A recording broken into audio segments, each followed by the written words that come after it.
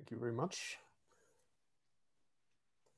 Yeah, hello everyone. Welcome to today's seminar. It's a great pleasure to have our own Roy Fox as a speaker here today. So Roy is an assistant professor of computer science. He joined UC Irvine a year ago. And his specialization is really reinforcement learning and also control and robotics. And Roy, before he joined us, was a postdoc in Berkeley, where he worked on a lot of these topics before. And in particular, now today's talk is about structured control as inference, and he'll talk about the exciting connection between Bayesian inference, variational inference, and control. So with that, I'll just hand it over to Roy and look forward to the talk. Okay, so thank you. I want to talk today about structured control as inference. And sort of the subtitle is this semi-philosophical question of when optimal control isn't optimal. It may seem like maybe it's sort of a contradiction in terms, or maybe I'm being figurative or tongue-in-cheek. I'm not. I mean this in a very specific sense, which I'll try to convey. Optimal control is this field of when we have control over a system, and we're trying to optimize for some preference of the outcome of that control. And when we try too much to optimize, we can actually get hurt by that. We can actually not be optimal. So that's sort of what I'm trying to. We'll be trying to convince you in various situations. We're trying to have useful behavior of some system, some agent in an environment that's interacting with the environment. And that's not the same as trying to find the most preferred behavior. So it can actually be detrimental to try to really find the one most preferred behavior when we can sell for just a useful behavior, which can not just be easier, but can actually be better. So many methods in optimal control and reinforcement learning are actually trying to maximize and consider any kind of suboptimality maybe a necessary evil, because we can't always really optimize completely. But I'm going to argue that it's not a necessary evil. It's actually what we, at least in practice, aim for. So when we do sell for less preferred behavior, we can actually perform better under various conditions, and I'll try to touch on as many of them as I have time for. So just to give you a general sense of what I'm talking about, when we're talking about preference over control, how do we sort of list that preference? We can talk about, do we know explicitly the preference or implicitly, and do we describe it in terms of how to perform the control or what we would like achieve? And so if we explicitly know how, maybe we can program our controller. If we only know the what explicitly, maybe we can somehow instruct the controller, which is a big open problem. If we only know implicitly, so we cannot say it, but we can maybe show it, then if we know how implicitly, maybe we can just demonstrate the task and have the controller imitate our demonstrations, which is essentially supervised learning in various forms. Or if we don't even implicitly know how, but we do know the what, so it's the sort of I know it when I see it kind of regime, then we can do reinforcement learning. We can just provide these sort of rewards along the way for a reinforcement learning agent trying to learn on its own. And so we'll mostly be focused, or we will only be focused on these two, imitation learning and reinforcement learning in this talk, and actually the connection between them as well. So just to give some notation, so we're talking about an agent interacting with its environment. So you can see on the left here, the agent is in green, performing actions in the environment and getting observations, which you can see here in red and blue. And we have this sort of model of the distribution of how the state of the environment changes in response to our actions, how it generates observations for the agent sensors, and how the agent updates its internal state, which we'll talk mostly about in the last part, and also generate actions in response to these observations. So this is like a graphical model, a Bayesian network, or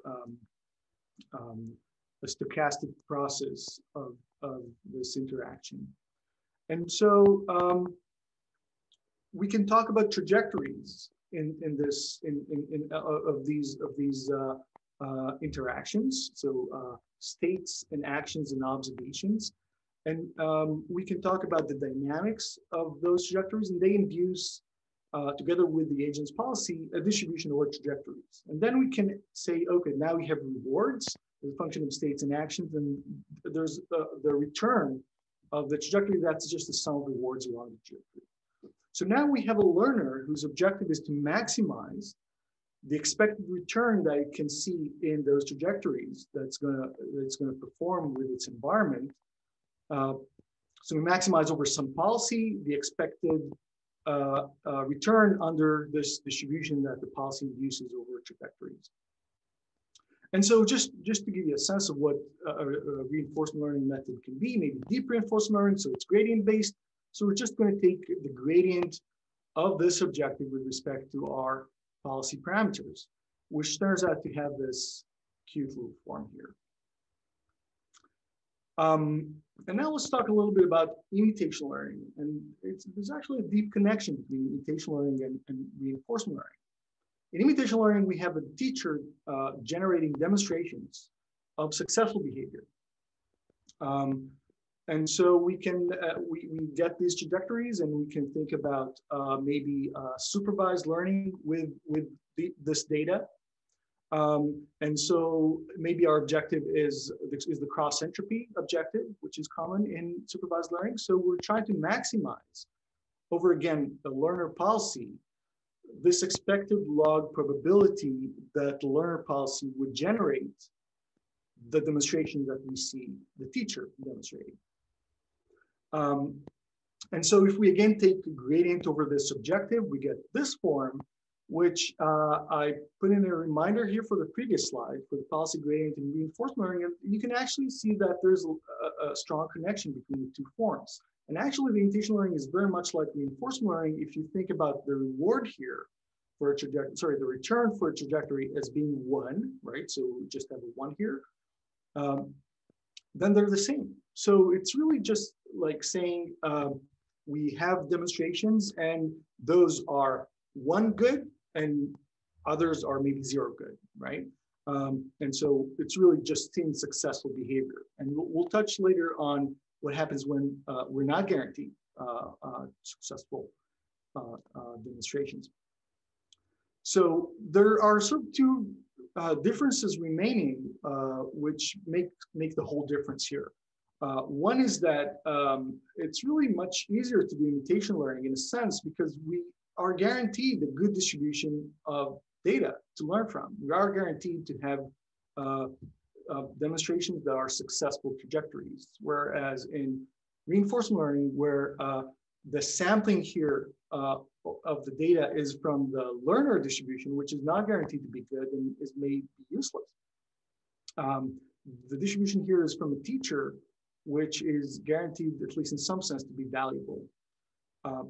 But on the other hand, the rewards we get are very sparse. Remember, it's just 1 or 0 for the entire trajectory. It's just 1 saying that this entire trajectory is good, but what about it is good? And so in reinforcement learning, we get the opportunity to get more dense rewards that may be more informative. And so we can ask, could we actually do imitation learning with dense rewards? And a lot of what I'm saying here is like maybe new framing or newish framing for known things. But maybe it's an interesting way to look at it. So we can think of the objective that we optimized so far, which is this KL divergence, this maximum likelihood that the learner gives to the teacher demonstrations as this sort of KL divergence between the teacher distribution over trajectories and the learners. And this constant term, which does not depend on our parameter. But what if we sort of look at the other relative entropy, the other KL term? So KL is not symmetric. What happens if we switch the order of the parts here? And there's sort of like intuition behind it is that the left term is, left distribution is what generates the data, right? And that's exactly what we want to be doing. What if the learner is actually generating the data? So let's switch the order. And this is what we get. We get this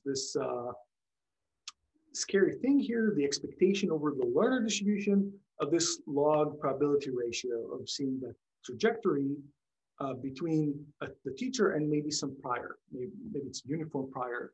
And then we have another KL term, another KL divergence term between our learner and the same prior. And then maybe this is just uniform prior. So you can think of this, again, let's compare this to the RL objective. You can think of this as a reward, right? So maybe the reward in a state S and an action A is just the log probability ratio between a teacher probability of taking that action and some prior probability of taking that action. And I added this constant here because these are sort of different kinds of things. Maybe we need like a conversion coefficient here, and we'll talk a lot about what it means. And so maybe you can think of this as like reinforcement learning with this reward and just a regularizer. So it's a relative entropy regularizer on the policy, asking it to be close to some prior, not diverge too much unless it's worth it. So Roy, the upside. Yep. Do you take questions now, or would you prefer to? So Andrew asked a question here in the chat. Could you re-explain what you mean by dense rewards versus sparse rewards? Great question, thank you. So if you look along the trajectory, so across time of the interaction of the agent with the environment, do you get to see rewards along the way, let's say in many steps, or just once at the end? So you can think of imitation learning as just seeing one reward in the end, saying this entire trajectory was good. So that's very sparse. You don't get to see anything about intermediate steps. You don't know which, so there's like the credit assignment problem.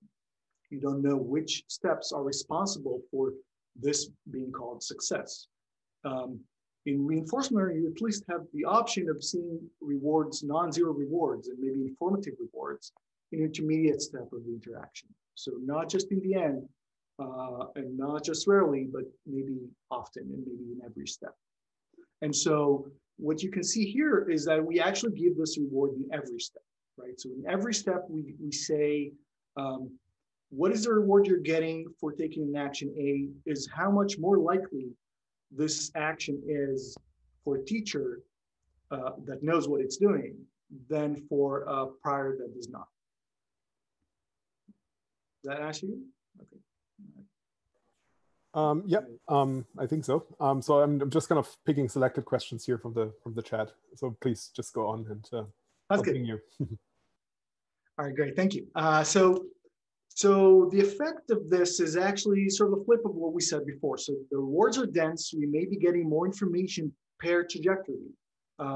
It tells us more. It may be easier to assign credit to the actions that are important, because think about it. If the teacher really insists that we take this action and not another, they probably know something that it's important. And the credit assignment is very direct. But on the other hand, we're back with learner exploration. So the distribution here of trajectories comes from the learner, not the teacher. And initially, when the learner is not good, do we really see good data? And that's kind of like imitation learning with an algorithm called Dagger by Rossiter. But let's see another way to look at it. So if we sort of define rewards as these log probabilities or log probability ratio, let's do the other thing. Let's take it in the other direction and say that let's have a success indicator, V for victory, where the probability, it's just a binary variable where the probability of VT to be to be the event that occurred is exponential in the reward. Right? So we start with the reward, and then we define the probability of seeing VT happen in ST and AT as this exponent here. For this to be a probability, we need maybe some standardization of the reward and so on. Let's not worry about that. But then we can ask, what is the log probability of success of success of the entire trajectory? So seeing this V happen, VT in every step T. What is that probability? And this is, we can sort of write this as a base rule. And it's interesting because we have this term here, the probability distribution over trajectories given success. And that's sort of what we're interested in, right? Like, assume we're going to succeed in this control task. What is the distribution over trajectories? In the posterior. Problem is, this is infeasible to compute actually, because of large number of trajectories and so on. We can't really compute this in closed form. So we can approximate it, and it's an approximation that I'm sure many of you have seen before, which is sort of variational inference, evidence lower bound. Doesn't have to be variational, but it's going to be variational here. It's the evidence lower bound that if we're interested in this left-hand term here, let's bound it from below by this term, which translates into this cute little formula that we're going to talk about over and over again. The expectation over the learner distribution of trajectories of beta times the return minus this sort of regularization term of KL divergence of the learner from some prior, uninformed prior. And so you can look at this and say, okay, sure, yeah, you can't optimize the left-hand side, so you optimize the right-hand side instead. It's a cute computational trick. Maybe some call it a proxy, so the right-hand side is sort of a proxy for the left-hand side. But is it really just a practical proxy for what we're really interested in? So as beta goes to infinity, and we sort of give more and more weight to this value term here, the reward term here, as opposed to the regularizer, then this falls back into our just original objective of maximizing reward. But what about finite beta? Is that just a convenience or something that's computationally easier? I'm going to argue that no, we actually sometimes want the objective itself to be a finite beta, not just an approximation. It's sort of a form of bounded optimality. Sometimes we need to admit that we just cannot be really optimal, but just in a bounded way.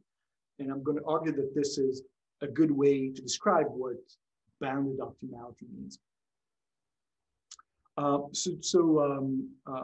Just to give a taste of what I mean here, recall that we defined the return as the log probability ratio of the trajectories.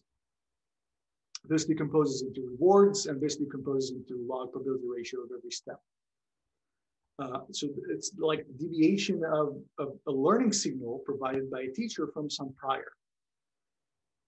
Now, think about what this means. It means that what it means for beta to be sort of infinity, it kind of means that the teacher needs to be infinitely certain about what it's telling us, which in practice is just not possible. If there's any sort of uncertainty about our learning signal, then we kind of want beta to be finite, because this right-hand side is going to be finite.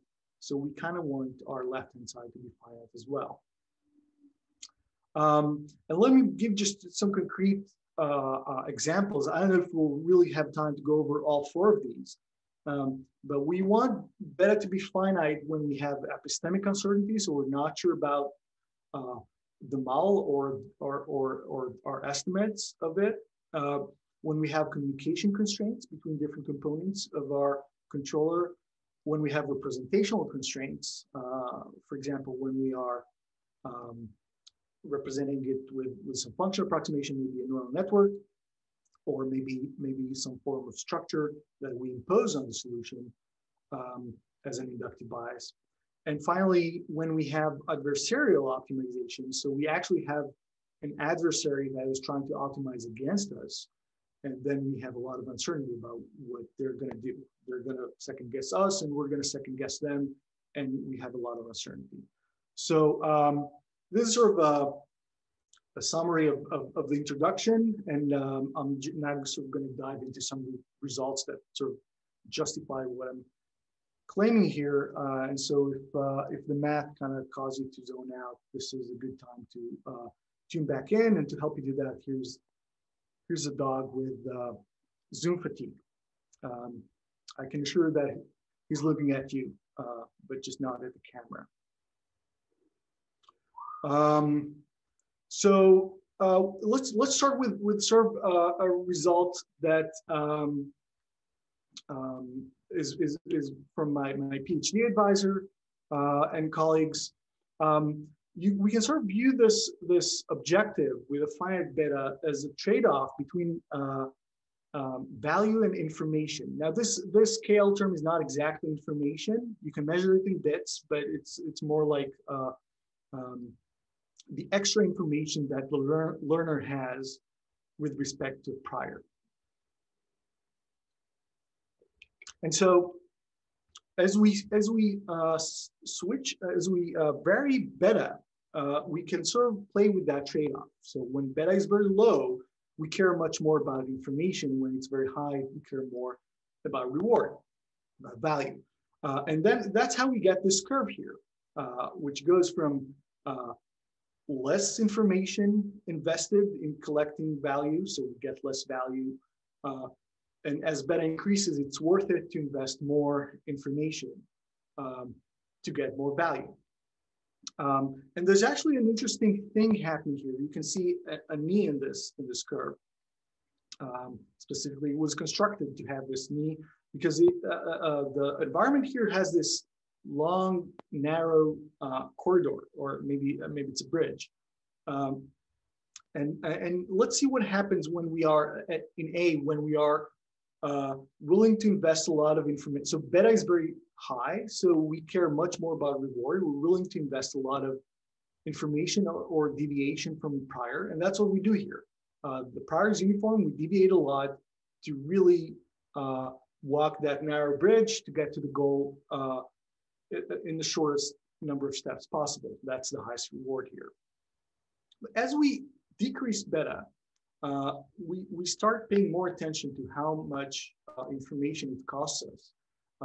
And maybe we become more stochastic until eventually there's a phase transition and we actually prefer to go around. It's a longer path, but we're less, but we need to focus less. We need to invest less in information to make sure we don't fall off the bridge.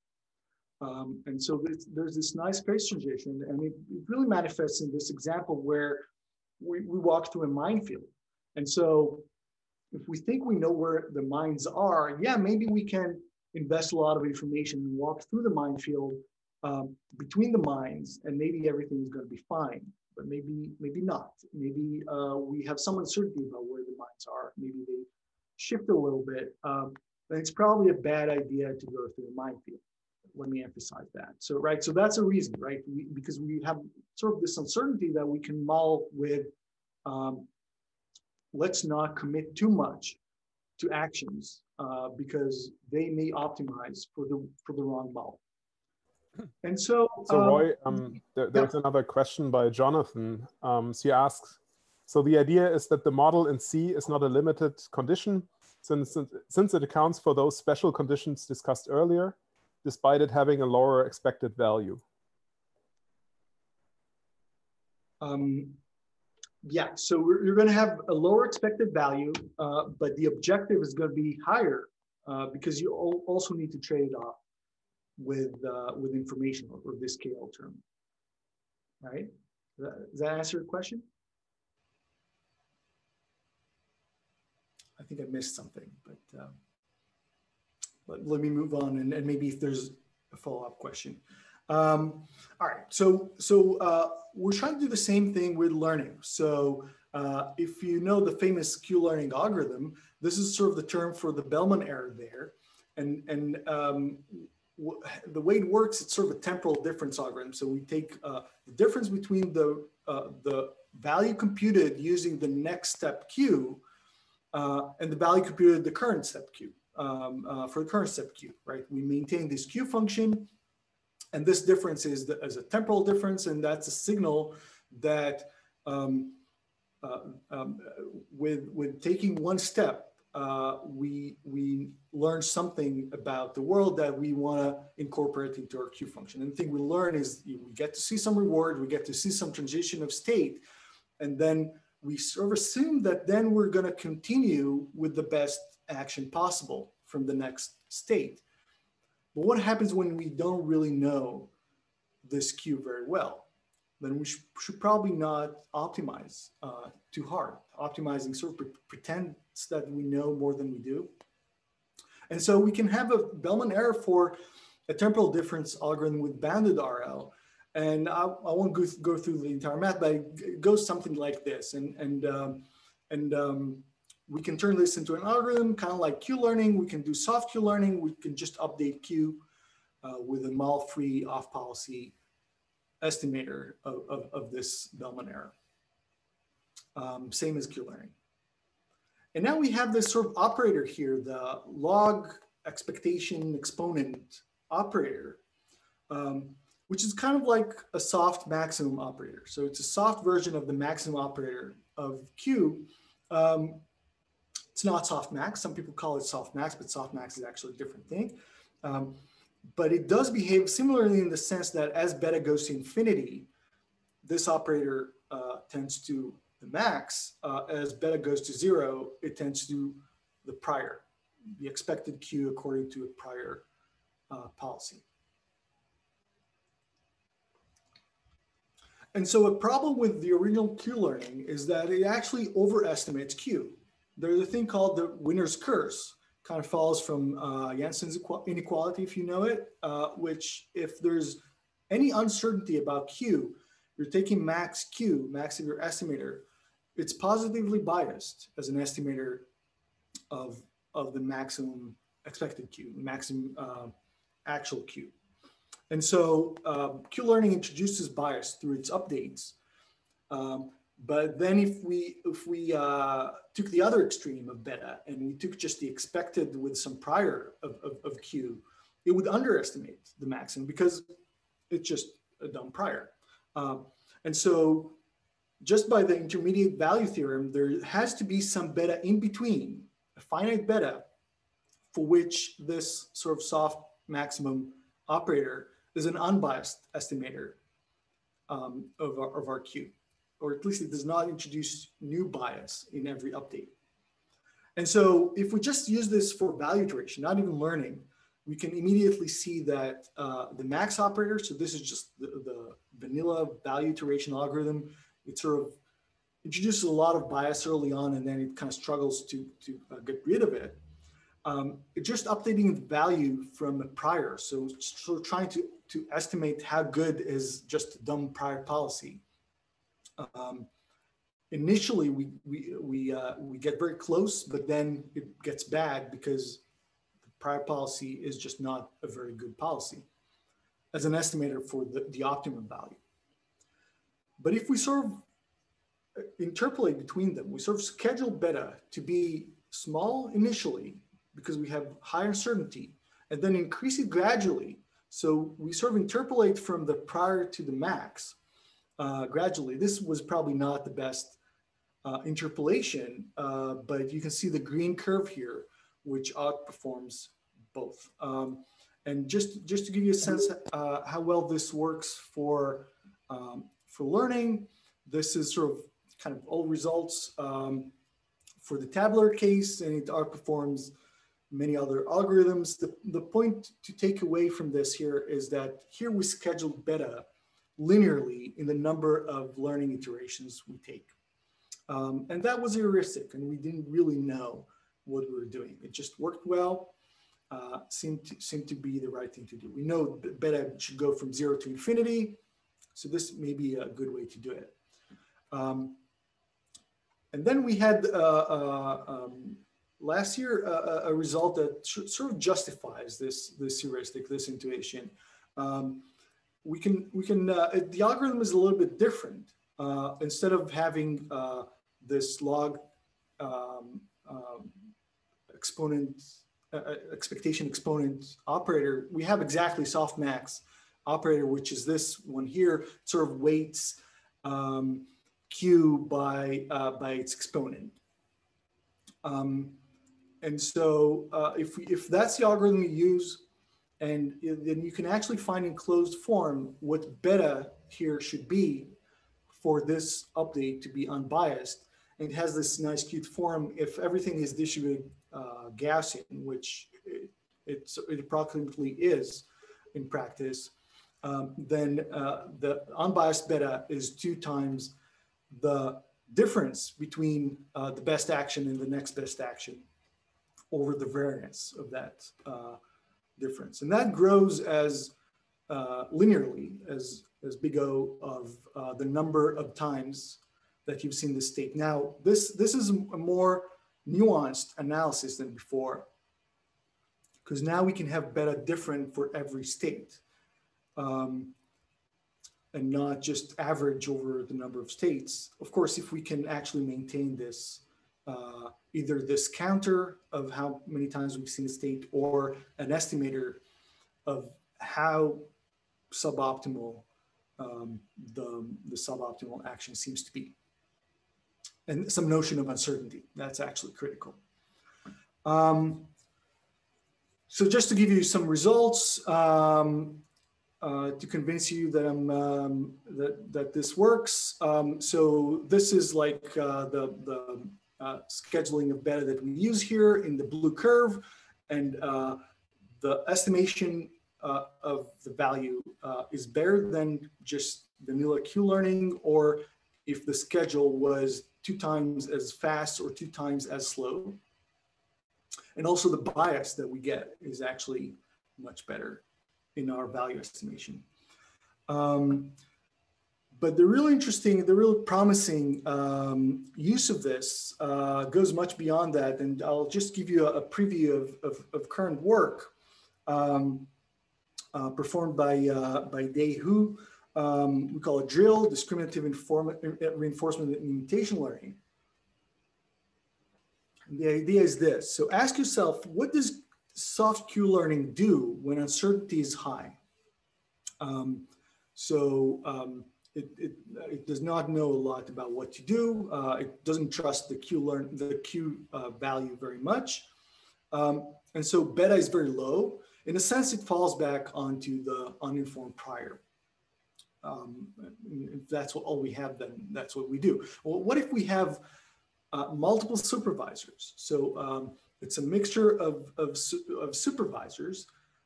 They're not all equally good, and they're not equally good everywhere. So in different states, there could be different supervisors who are better or worse.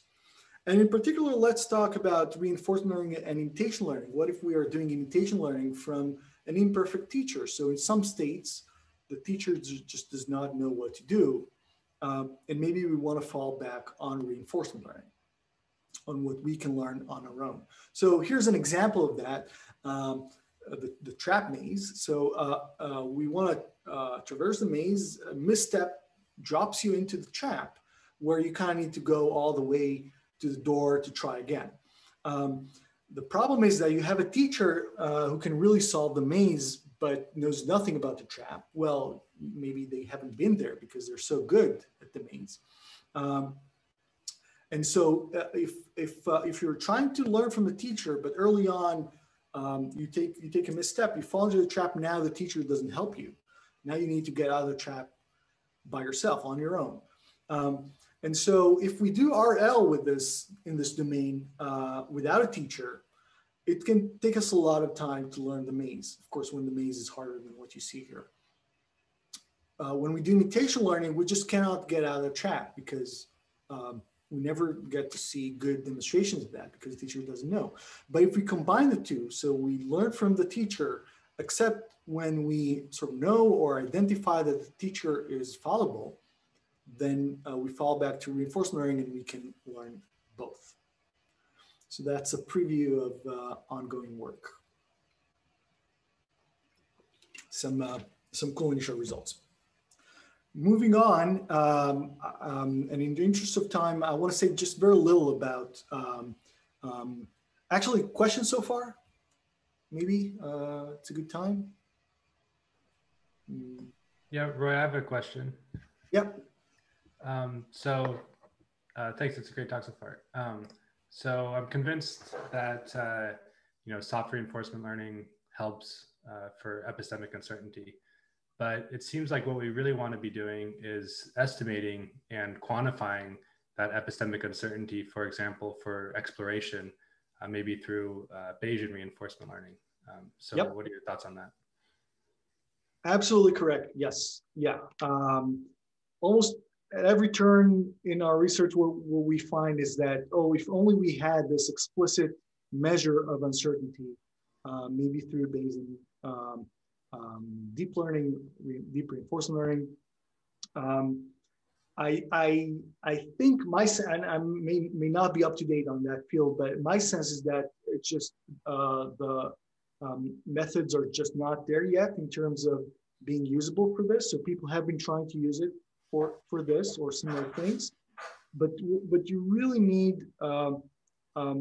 calibrated measures of uncertainty for this to work. It's not just a qualitative measure. You actually need to compute a beta in the end, and the method is just not there yet. But we haven't tried the latest methods, and that's actually a good thing to try. Yeah, thank you.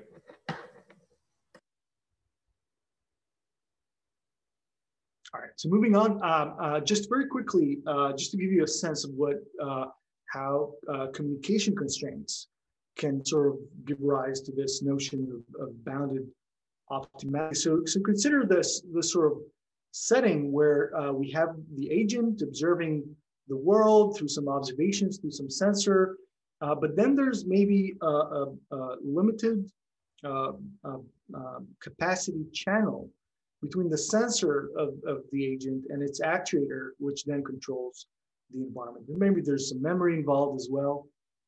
And so you can imagine the brain trying to convey to the leg what it should be doing, and the bandwidth there is kind of narrow. Definitely at the high rate that we maybe want to be running or something. And so transmitting something about the observation to the actuator to decide the action over this noisy channel or limited channel may be hard. So we can sort of measure how many bits it takes to sort of encode this information, and that's again the scale divergence term, which gives sort of maybe this is a good principle for how it came to be, rather than just a regularizer. And if we ask what is the optimal pi zero, because if it's our leg, we can actually over evolutionary times optimize the leg. So we can actually agree on this prior with which we encode this information, but it cannot depend on the observation because the receiver, the decoder, does not know what the observation was. So it's sort of like a prior here in the sense of not seeing the observation. And it turns out that the optimum is the margin of the distribution of the action. And so what we get is exactly that this scale equals the information between the observation and the action. So it's really the number of bits of information between the observation and action that we pay when we transmit this information. When we have memory, we can actually also do this analysis. It's not perfect. All the nice separability theorems do not hold, but it's still a good approximation. We can treat the memory reader as just another sensor, and the memory writer is just another actuator. And so in this cute little double mass spring damper example, we get these curves. So as a function of beta on the left, log beta, or as a function of the bits of information on the right, we get to see the cost on the y-axis. So generally goes down as we care more about the reward, or as we are willing to invest more information. These are the same results, just shown on different planes. And you can see phase transitions, which it's really exciting to me. For example, between these two red dots, these are actually two solutions. These are discontinuous phase transitions, two solutions coexisting with the same, not the same cost, but the same trade-off between cost and information at the same time. And you sort of switch between one and the other non-smoothly, which is kind of tricky and exciting. And this is really just dimensionality reduction in this controller. So we sort of can get controllers of lower dimension in a principled way. That was just a quick overview of some more work, just to give you a sense of what that means here. I do want to spend a bit more time talking about representational constraints. So imagine that we have parametric representations of the agent. So pi theta with some parameter vector theta. That's good. We want that because that allows generalization. If we have a large state space, maybe we can generalize to states that we have not seen before. And that's important. But optimizing over parameter space is often very hard, as you all know. And the outcome is often suboptimal. We don't really imagine that we can get optimal parameters for deep networks, just something that works pretty well, but not optimal. And the cool thing here is that beta actually controls the same beta that we had before.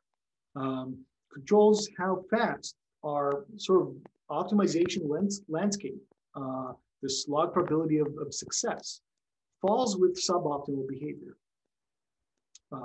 So if beta is high, it falls off very, very fast. And that could be hard to optimize. It's like a password game. If you get it even slightly wrong, everything is wrong, everything is bad. What have you learned?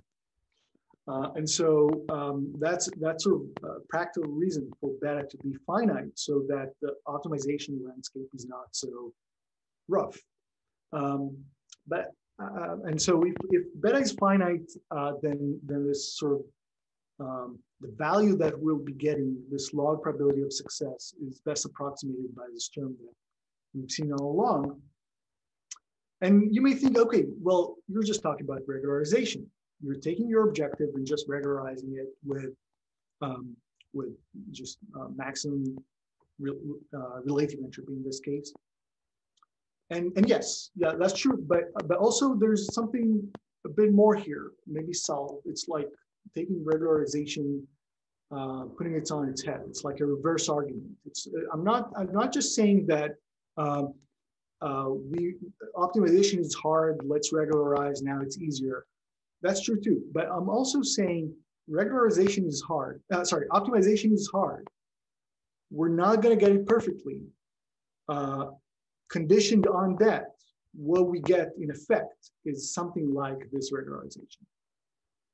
So it's more of a result than a premise.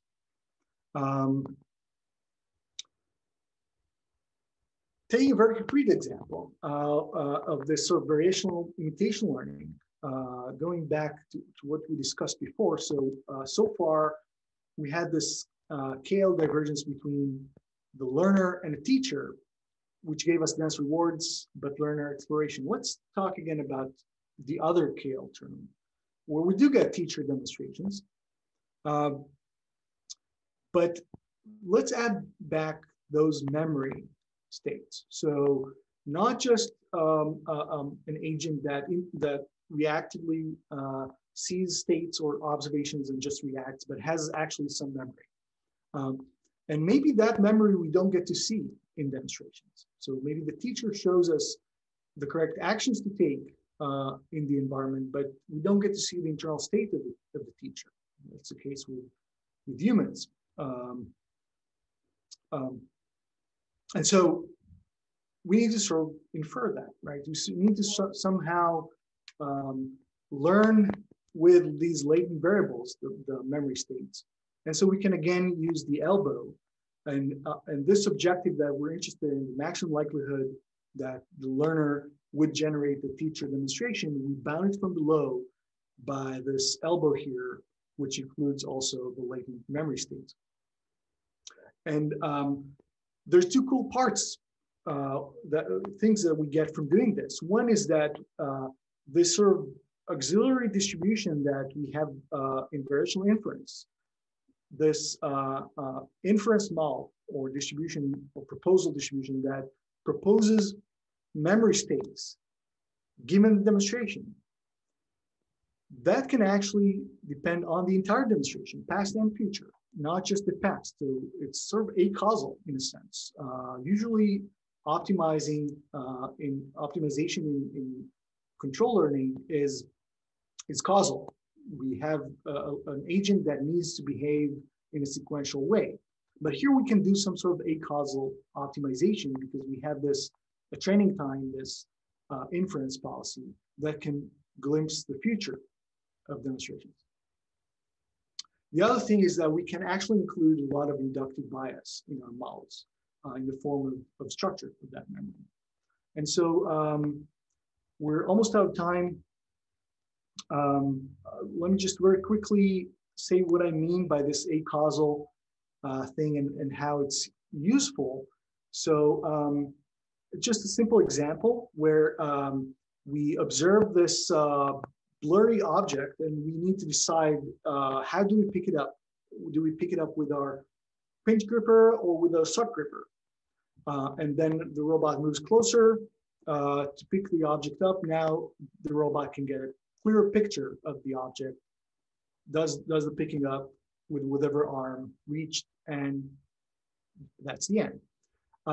Now the thing is that there's a lot of information in this second observation about what we should have done. But that information is not causal.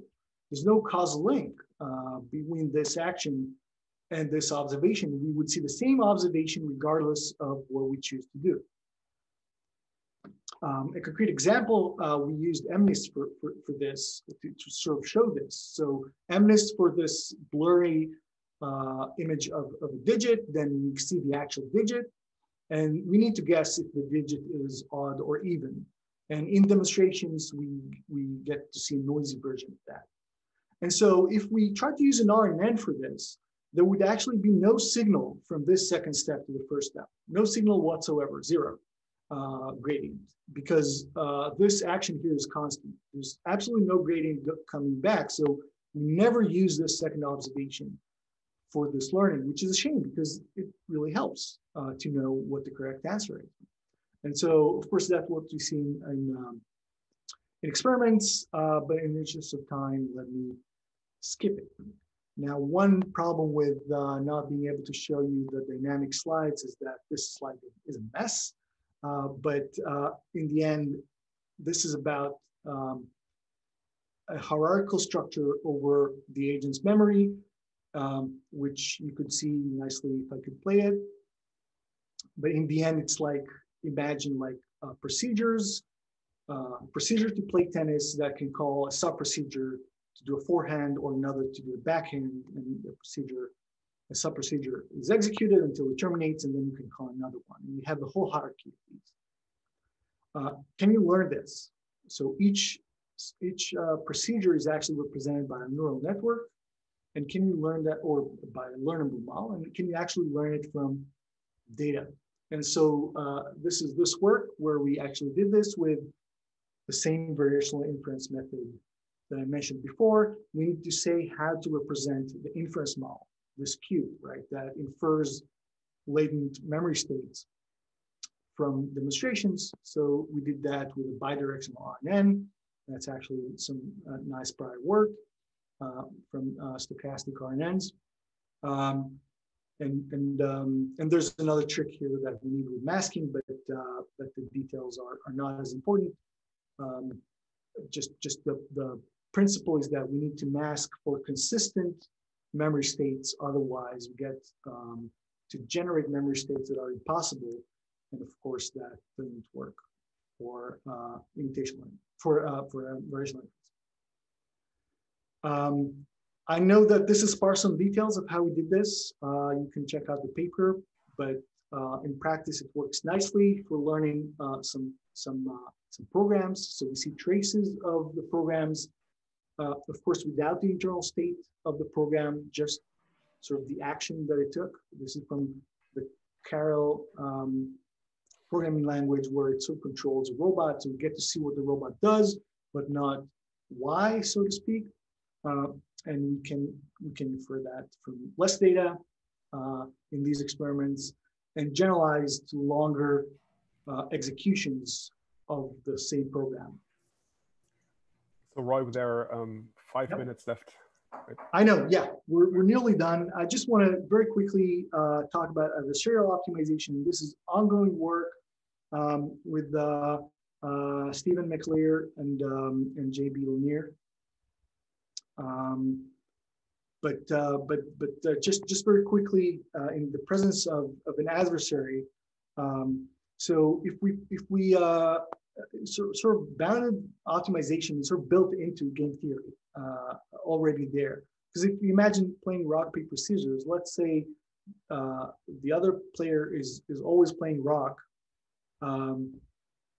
you can't just exploit it by always playing paper, because then you're exploited, right? So you need some sort of modesty in your attempt to optimize and reach this sort of Nash equilibrium when neither of you is better off deviating.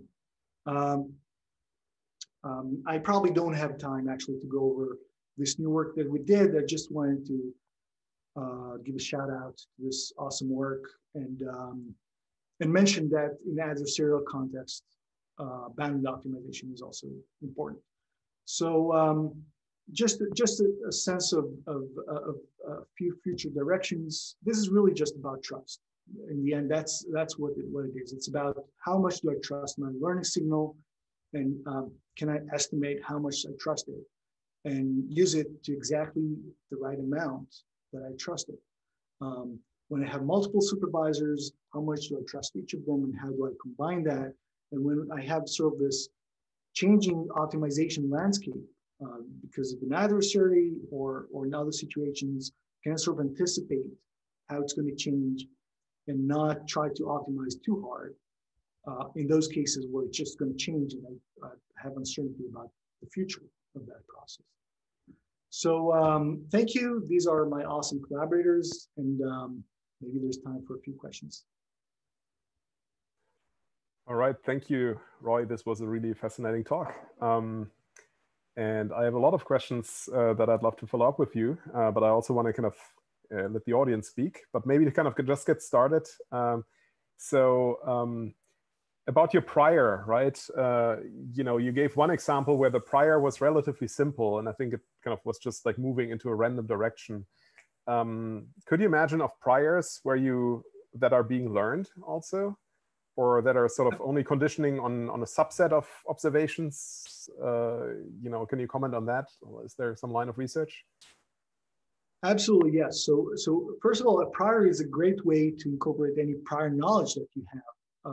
Like if you know that robots should not go into walls, you can bake that into your prior. Maybe you don't know much else, but at least that you can bake into it. And yes, you can absolutely learn it, and that is actually a very promising approach, because that can also transfer, right?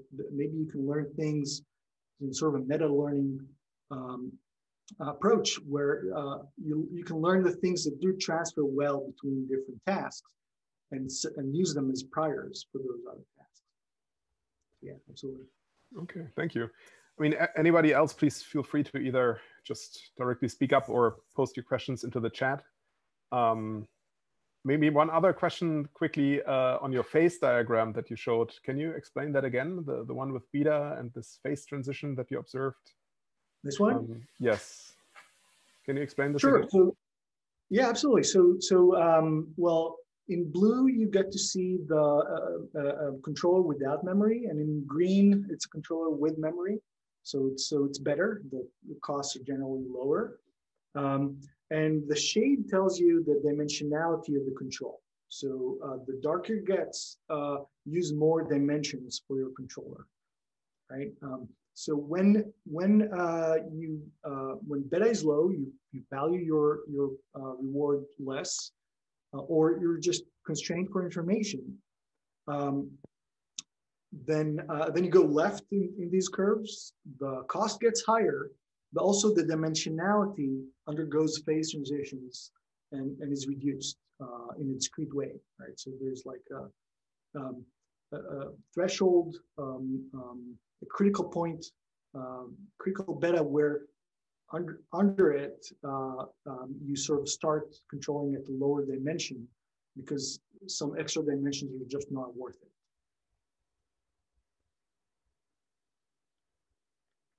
Right, and you see, you see that happening actually in the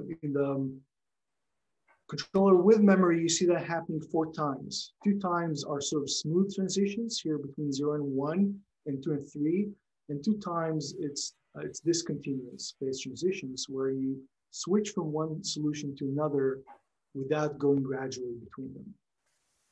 Here and here. Mm-hmm. All right. Are there any other questions? If that's not the case, then thank you very much, Roy, again, and I look forward to following up with you. And thanks everyone else. See you soon. Thank you. Thanks everyone.